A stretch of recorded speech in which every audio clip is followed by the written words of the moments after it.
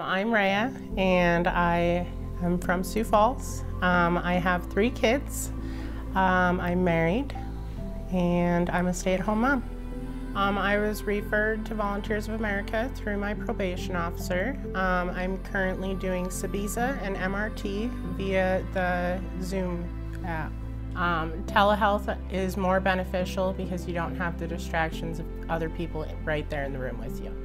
I've done treatment other places, and I feel like this has been the most beneficial option personally for me. There's not as many distractions, and I feel like it's easier to pay attention that way, and then it really just focuses on the one individual that's actually talking or presenting at the time versus everybody there in the room. I feel that the services through telehealth will definitely help me be successful in that because, like I said, I'm able to be more comfortable in the comfort of my home.